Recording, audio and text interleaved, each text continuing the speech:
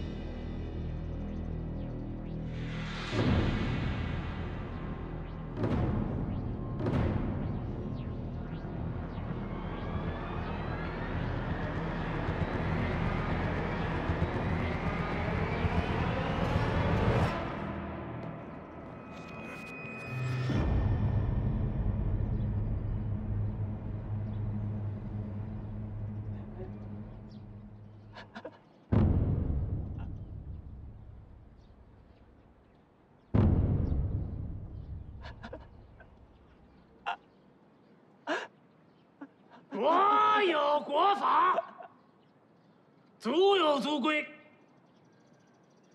我们今天开宗堂，我们三房的林胜文触犯了家训族规，我们得处置他。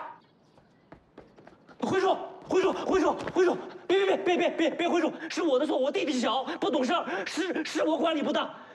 三位长辈德高望重，看在这个份上饶他一回吧，我求求你们了，求求你们了！求我！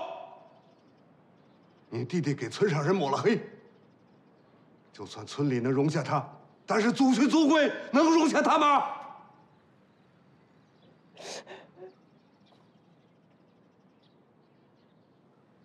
辉叔，您说两句，您帮帮忙，辉叔。是我。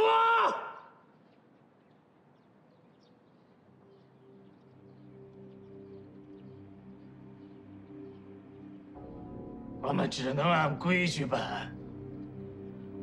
开恩，三位长辈开恩，开恩，动手开恩，花手开恩，辉叔开恩，记得起三位长辈开恩。林胜文的名字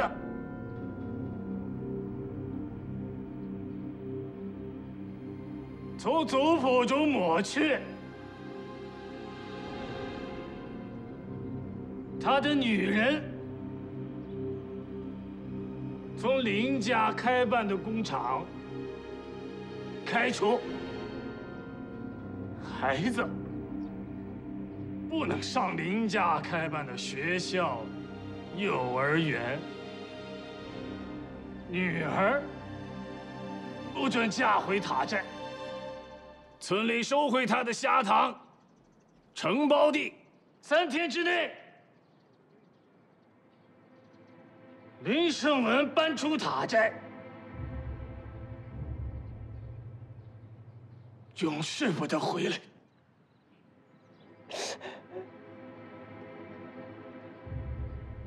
你这是断了他的活路啊！他活不了了。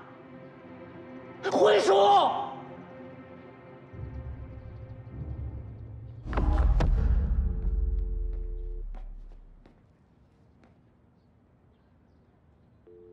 小玲，辉叔啊，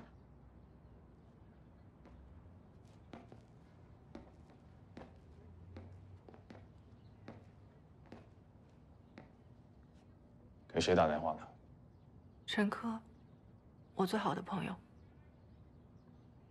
陈科的男朋友姓宋，是一名缉毒警，被另一名缉毒警叫李飞的开枪打死。胜文被他们害死了，害得胜武回不了家，离他们远点。你现在最重要的就是自己和肚子里的孩子。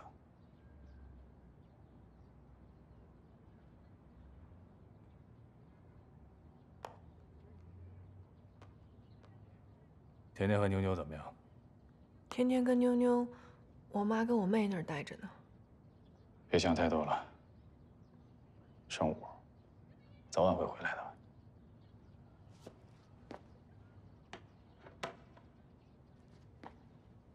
辉叔，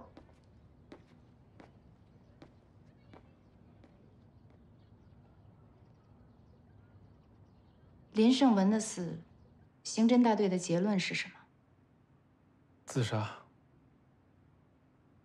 为此，我找过马局长。马局长怎么说呀？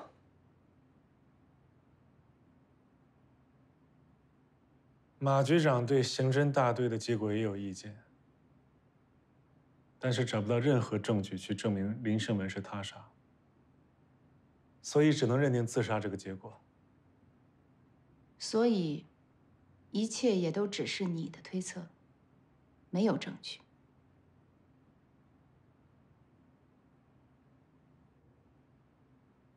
林胜文刚死没多久，宋阳就出事了，没有意外，全都是安排。你现在给我讲证据，太冷血了吧？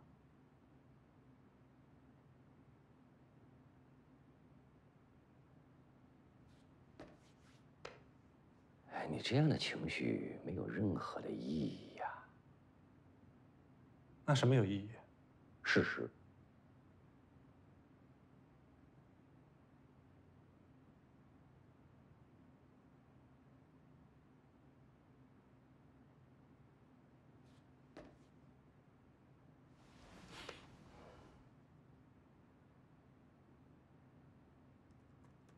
说说宋阳怎么死的吧。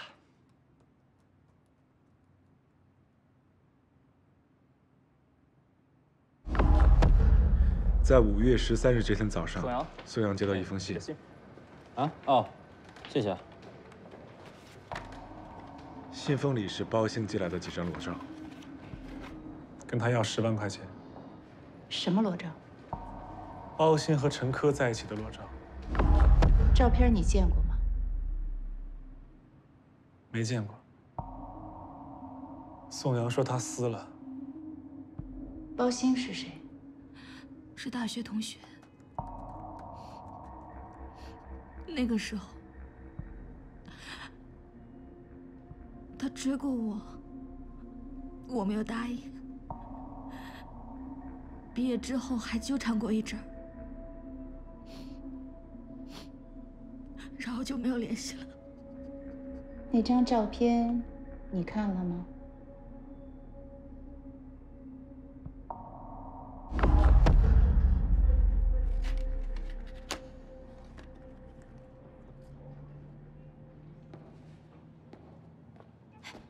宋阳，宋阳，宋阳，宋阳，不要去，没意义。我得让他知道，你是不可以被冒犯的。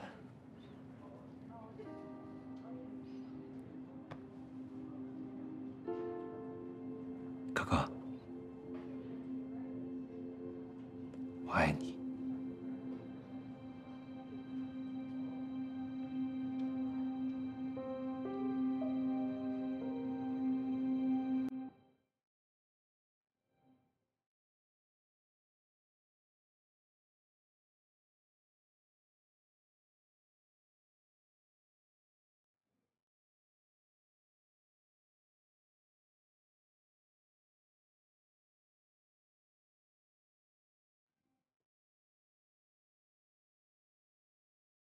没想到，这就是我和宋阳见的最后一面。我劝过宋阳，让他也不要离。为了还陈科一个清白，宋阳却找到了报信。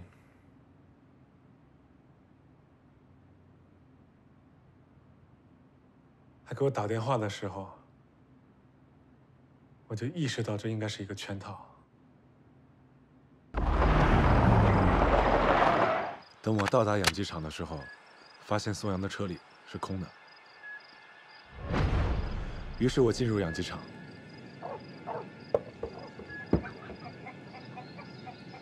发现了被绑起来的宋阳和蔡启超。这时我遭到了3个犯罪嫌疑人的伏击。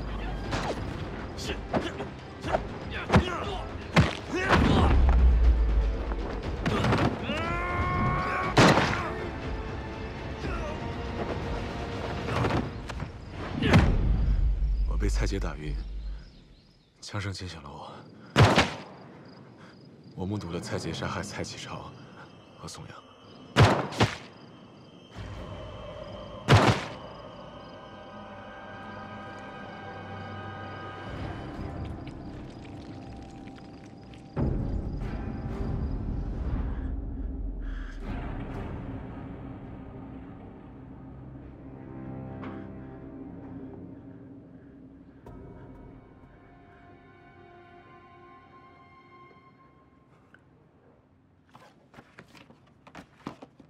和你打斗的这3个人，是他们吗？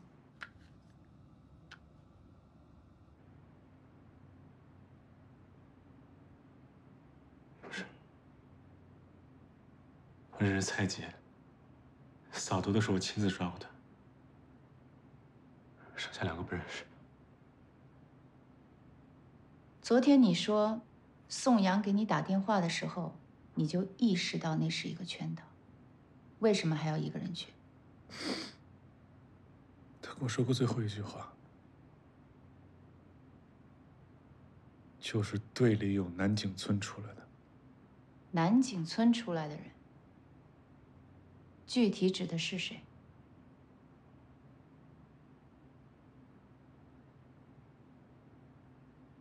蔡永强。你怀疑这个圈套跟蔡永强有关？我跟宋阳前脚刚出事，蔡永强后脚立刻就到养鸡场。放下枪！我在医院一醒过来就遭到刺杀，杀手刺杀失败跑掉后，第一时间出现在现场的还是蔡永强。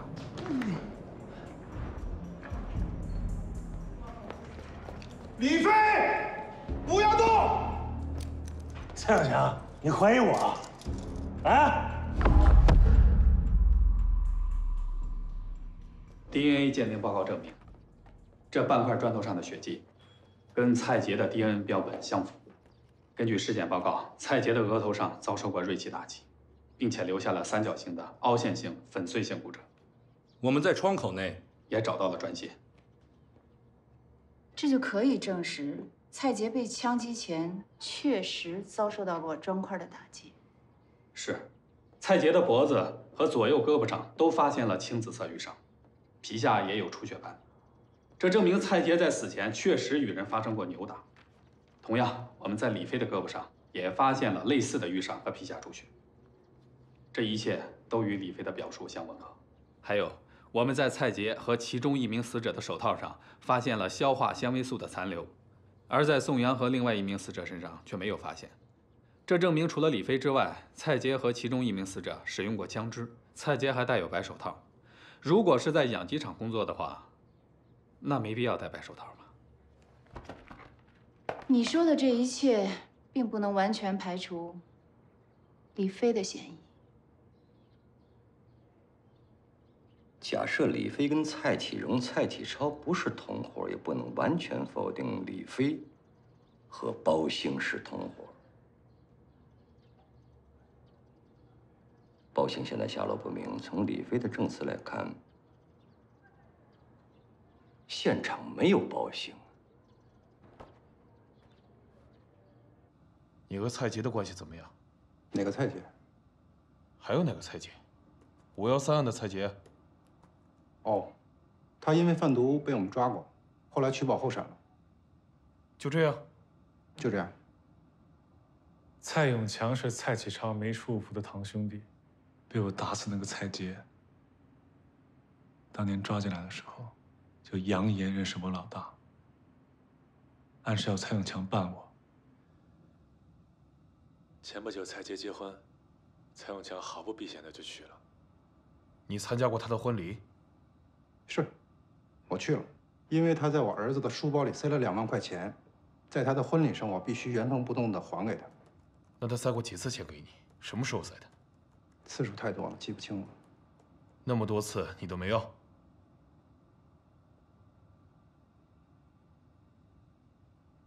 你能证明我要了吗？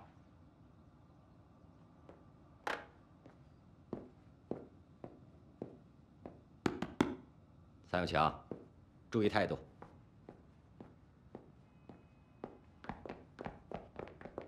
那你和蔡启荣、蔡启超兄弟是亲戚吗？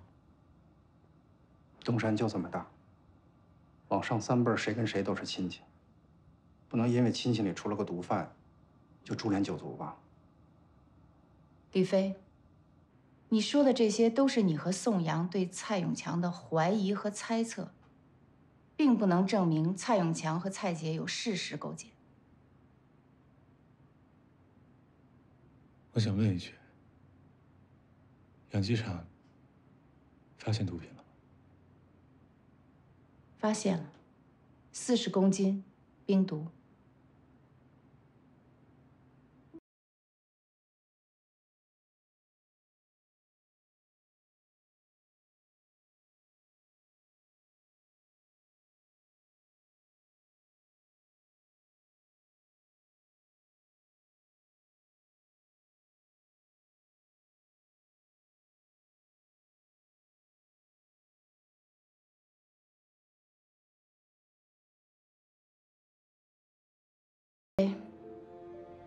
你要为今天你所有说的话负责的，你知道吗？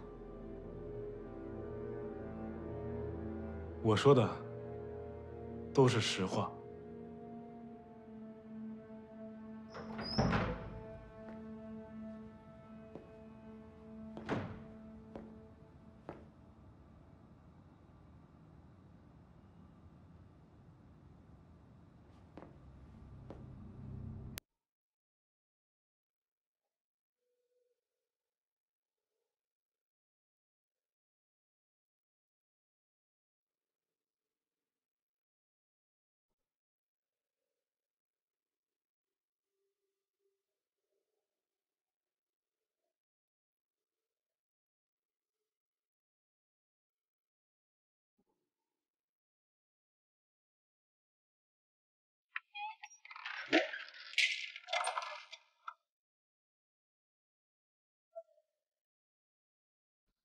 陈哥，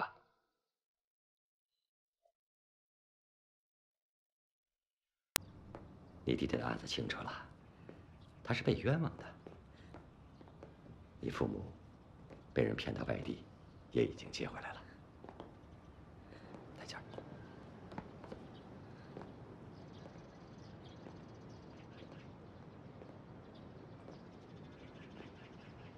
李飞呢？李飞还要在这里待上一段时间。我想见他。看在宋阳的份上，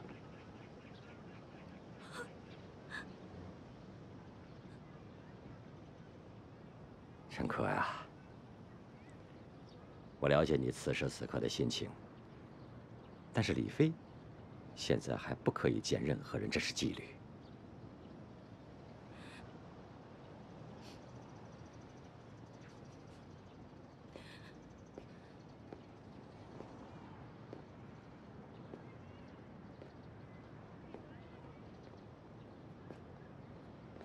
是不是找到包兴，就能找到杀害宋阳的凶手？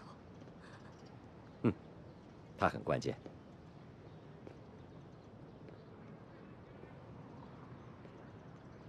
包兴有一个女朋友，叫杨柳，以前也是我的同学，在中山。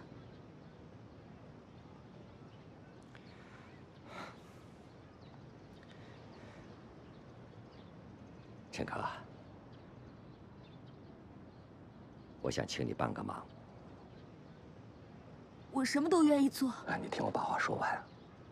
你知道啊，我们和毒贩之间，他们的当中有我们的线人，那么我们的队伍当中不可避免有他们的耳目。包兴之所以抓不到，那么有可能在我们的内部有人提前泄露了消息，所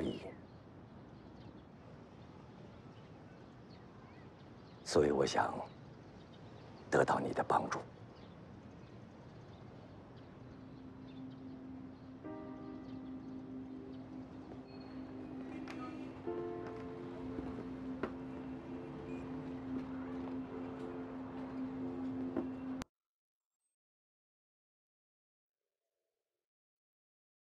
可可，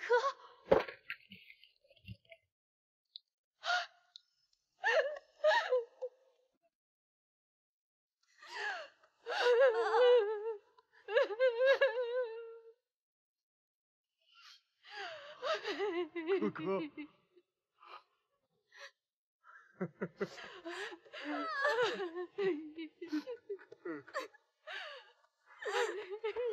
可可，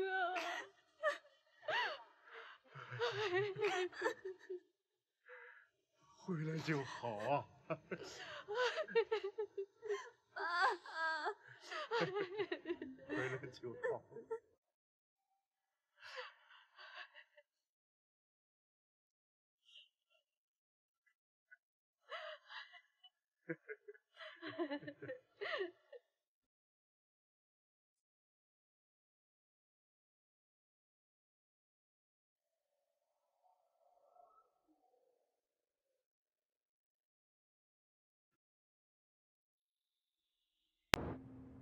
李飞这小子，一定有重要的事情瞒着我们没讲。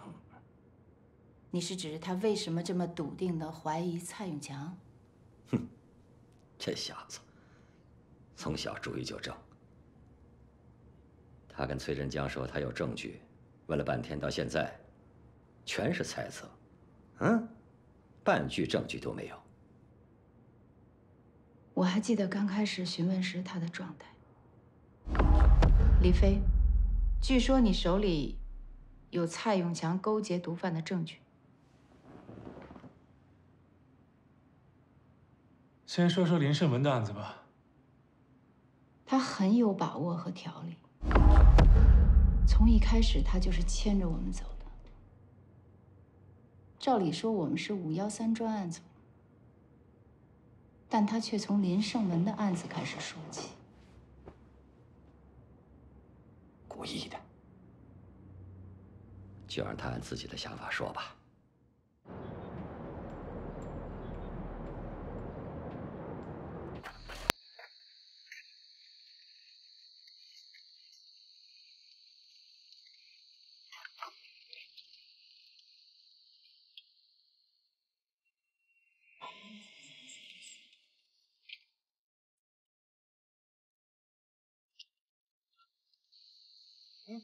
大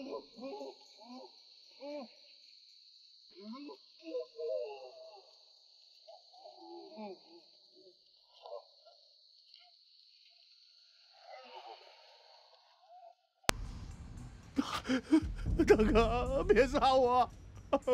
大哥，放过我吧！啊，大哥，我没有把你的事跟赵家良说啊！我相信你的话，我会给你个痛快的。大哥，我对你这么忠诚，你放过我吧，大哥！大哥，我感谢你对我的忠诚。大哥，大哥。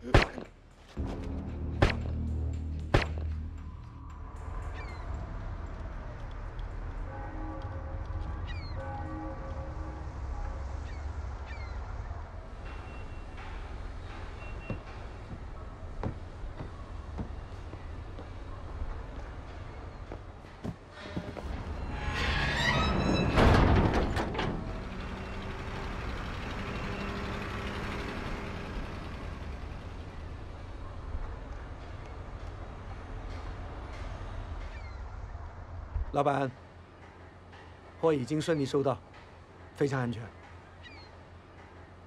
你放心，今天晚上这批货流入市场，我会让整个欧洲都知道 ，Made in China 就是品质的保证。怎么样？我的饥饿疗法还有用吧？当然有用了，断货半个月，利润增加了10%，你说能不好用吗？下一回等交易完了之后，你过来一趟，我带你好好享受享受。OK。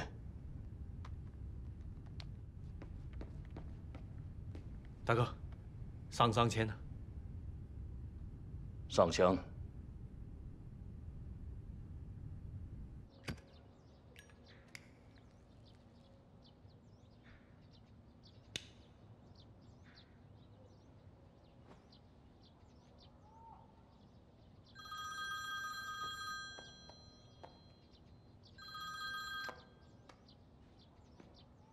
朱老板，东山又送货来了，昨天到的。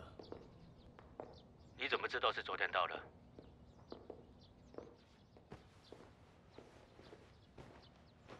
他们断货快半个月了，之前还找不到货，今天开始你要多少都能给。你确定是东山的货吗？错不了，我刚刚试过，纯度和品质一如既往的好。你确定？放心了，我的鼻子比尿液检测还准。哎，知不知道是哪个港口进的？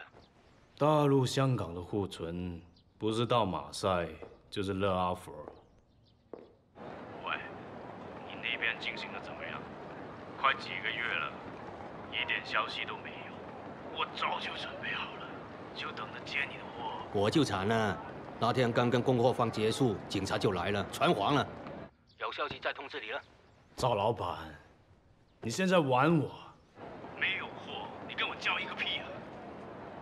朱老板，我已经了解清楚，知道法国市场的供货方是谁了。我想取代他。你不想独占法国的市场吗？混蛋！你想好了再说了。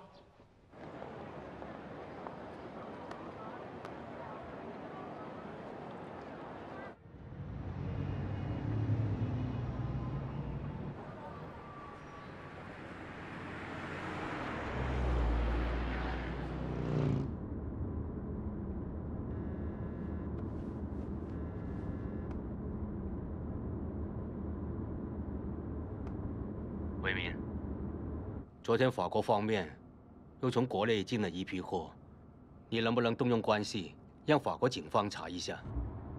昨天进入马赛和勒福尔港的中国货轮，有没有香港浩宇集团的货轮？有些难度，需要时间呢。那你帮我查一下，大约在28到30天之前，从深圳港、汕头港、中山港还有湛江港4大港口前往法国的马赛和勒福尔的国内货轮号，有没有香港浩宇集团的货轮？ 30天前，没错，4月15号到19号之间，越快越好。好吧，我抓紧办。李飞怎么样？他很安全。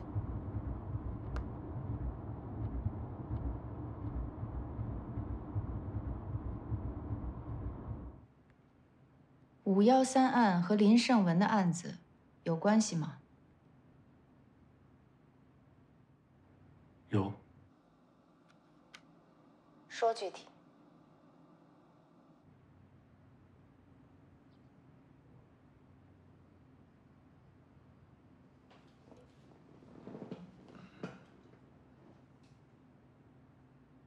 李飞，你刚才这么肯定地说这2个案子有关系，你要是拿不出证据来，你就白当警察这么多年了。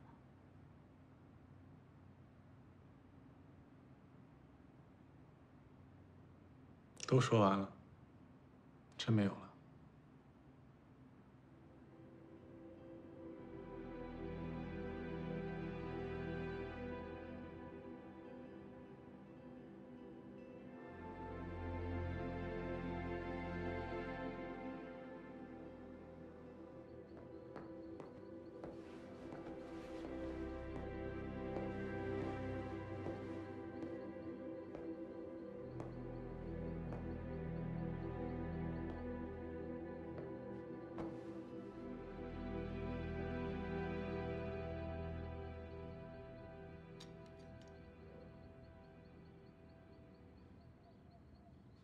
请开门吧。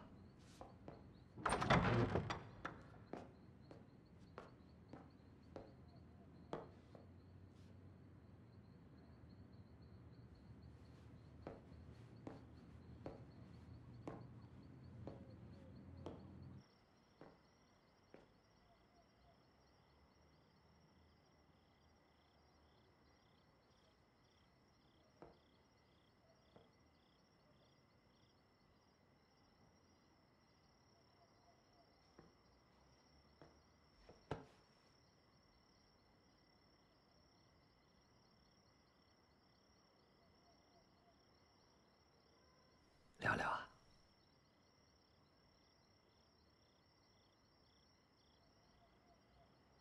聊了好几天了，还聊什么？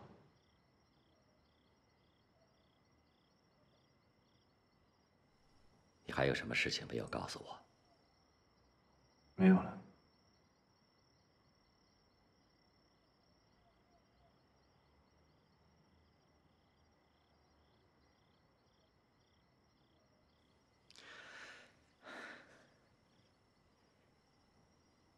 你从小就撒不了谎，这我一眼就能看得出来。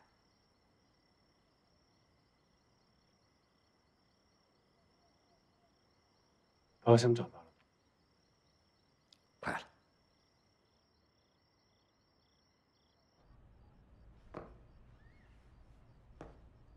你让我去找保险吧。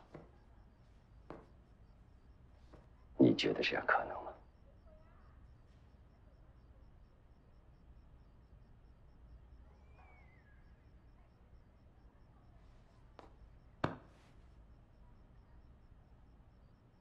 菲菲呀，我现在是以个人的名义跟你说话。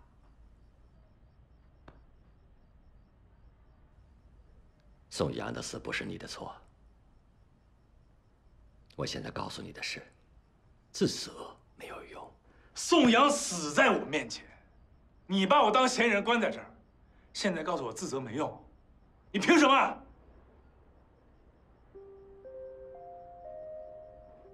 你说凭什么？你说凭什么？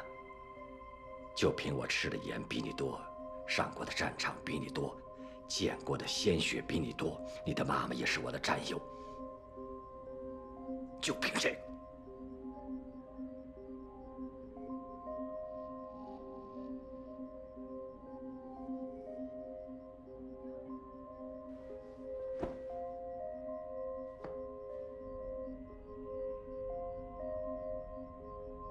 你的妈妈也死在了我的面前。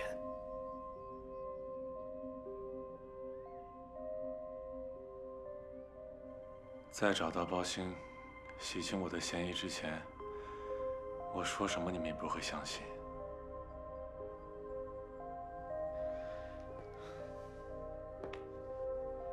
菲菲呀，如果你不把你知道的都告诉我，我真的没法帮你。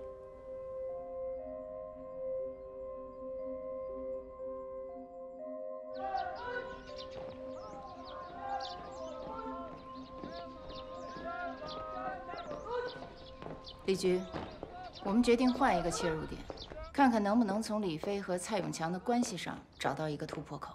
哎，这强扭的瓜不甜，硬气不是办法。李飞既然不愿意说，那就先让他说，他喜欢说的。你对李飞这个人怎么看？李飞刚进禁毒大队的时候，对他印象不错，热情很高，干劲足。为了办一个案子，可以几天几夜都不睡觉，这是好事儿。禁毒大队需要这样的新鲜血液和动力，但有的人就不这么认为了。能说具体一点吗？意见最大的就是带他的师傅，也是他的搭档周凯。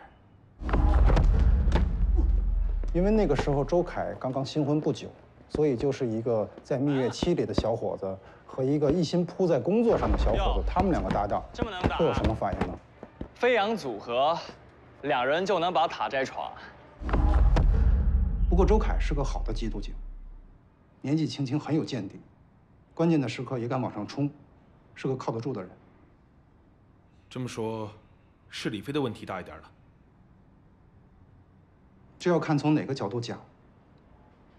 处理不好，优点也会变成缺点。把脾气拿出来，是本能；把脾气压下去，是本事。我说的是同事之间的交往。你的意思是，李飞处理人际关系不大好，有缺陷。你跟马云波局长的关系是生死之交。是。马云波这个副局长本来应该是蔡永强的。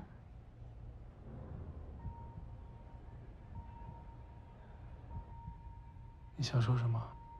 听说你和蔡永强的矛盾由来已久。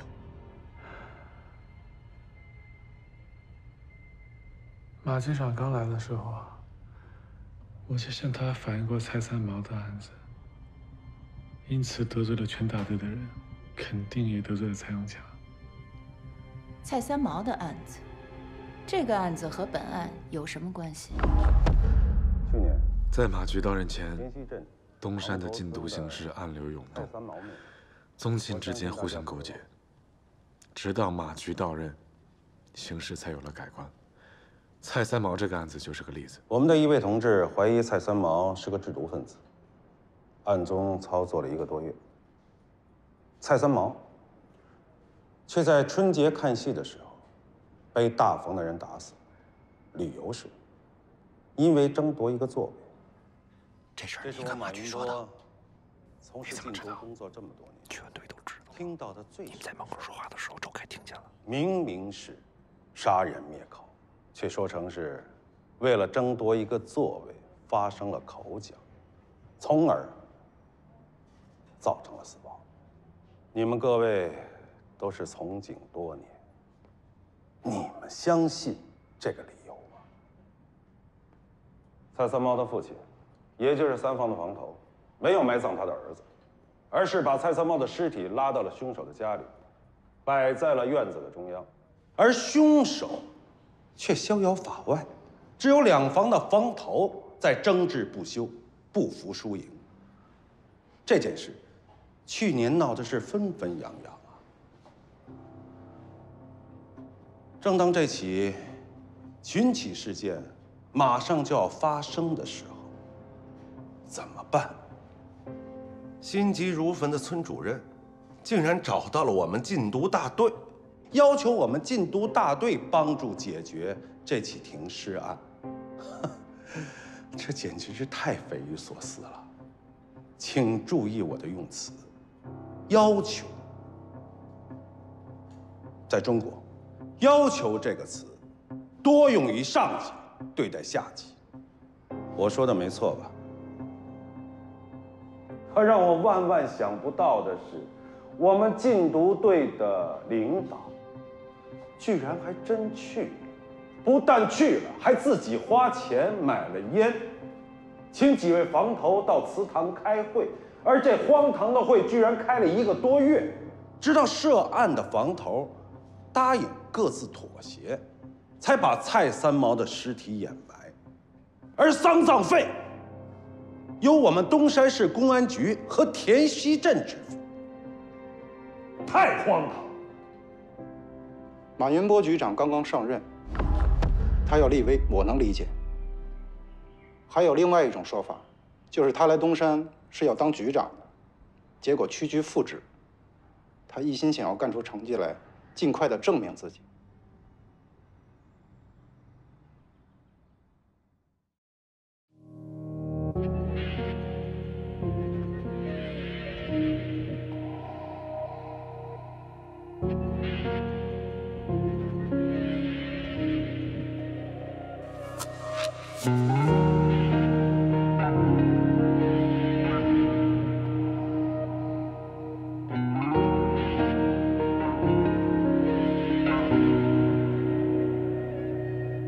失望高希望原谅，无常的命运才是正常，迷途在漫长路上，要信谁给的方向，对错被苦中掩藏，